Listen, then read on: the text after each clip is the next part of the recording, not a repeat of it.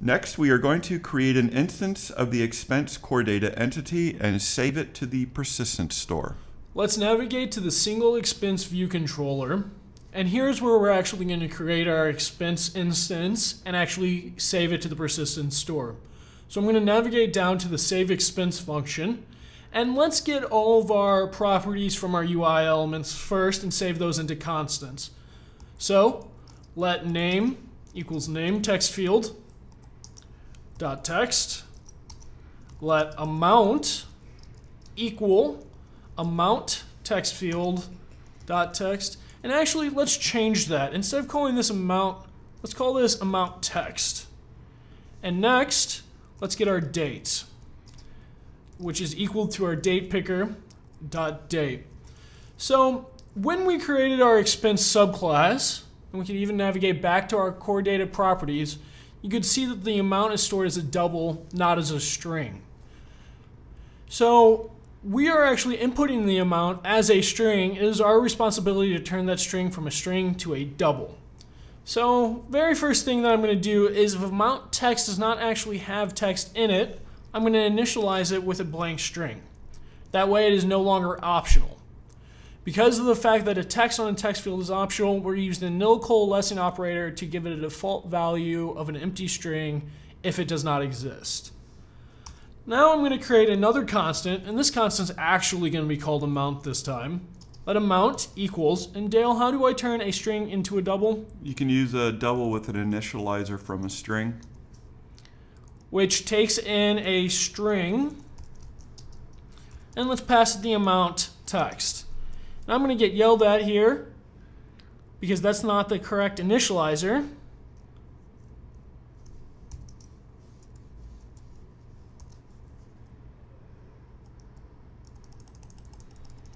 So scrolling through,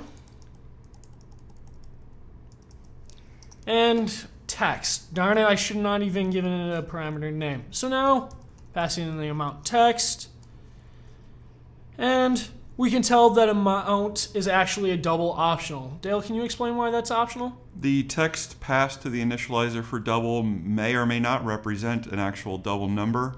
If it doesn't, it can't give us a double, so it would have to give us nil instead, and that means it has to be an optional. Now that we have our values for our new expense, let's actually create one of these new expenses. And let's do that below our date, so let's call it just simply expense at the moment, equals to, we're going to access our expense class, and we created an initializer that takes in a name, an amount, and date. Now I notice amount there is double, not a double optional. True, so we should fix that before we continue. But I'm going to double click this just so we can have the initializer out there. Navigate back to the amount, and just like I gave the amount text a default value of an empty string if it does not exist, let's give our double a default value of 0.0 if it cannot convert our text to a double. Look good? It looks good, and in a production app, we would actually take the input from the user and make sure that it meets the conditions, and if not, prompt the user to fix problems before we actually save an expense. So now that we have all the values and they're of the correct type, let's assign them into our expenses by passing in name, passing in the amount, and passing in our date. This is actually created an expense subclass, expense instance, which expense is a subclass of our NSManaged object. When we create this class using our convenience initializer that we created in the core data class, this instance is actually saved currently into our managed context. You could think of the managed context as essentially a scratch pad. We can create as many objects as we want in this managed context, but unless we actually save that managed context, those will not persist to the persistence store. So our job right now is, because we've created this instance on our managed context, is to now save the managed context to make sure it will always persist. So we've created our expense, and now we need to save our managed context. So I'm going to, actually let's wrap our expense in an if let, because we only want to ever create or save or manage context if the expense creation was successful.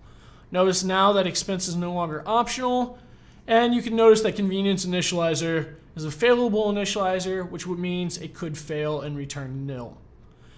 Now that we do this, we need to put our code in a do catch block. So do, and then catch. So the very first thing I'm going to do is if our code in our do catch block throws an error, that error is going to be caught in our catch block, and it's up to us to handle that error. For the time being, I'm simply going to print out expense could not be saved. Actually, let's change expense to context, could not be saved. Now that we have that, let's actually do the code that can throw that error that would be caught. So the very first thing that we need to access to is the managed context. And to access the managed context, we can actually get it from our expense instance. So let managed context equals expense dot managed object context. Now that we have the managed object context, this is the thing that we need to save. Let's actually perform that save by calling its save function. So managed context dot save. And Dale, what is this throw word? It means that this is the function that the reason we created the do, try, catch. So this is going to possibly throw an exception, and so we've got to say that we're trying to do this. Exactly. So I'm going to press enter for autocomplete, and we're going to get yelled at right now because call can throw but is not marked with try. If a code can throw an error or an exception, you need to actually mark it with the try keyword, just so us as the developers know that this is the questionable line of code that can actually stop our execution. So if this line actually succeeds, we'll move on and we'll simply pop off our single expense view controller from the view stack. So self.navigation controller dot pop view controller with the animation of true. This means that our context was saved, our expense was saved, and now we can get out of our single expense view controller and go back to our table view that shows all of our expenses.